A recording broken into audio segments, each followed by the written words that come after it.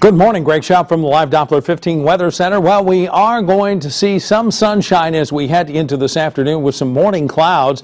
And then as we head into late this afternoon, some showers moving in. Those showers linger through the high school football games tonight. And then we start to see the end of those with clearing skies Saturday morning. A light frost is possible early Saturday.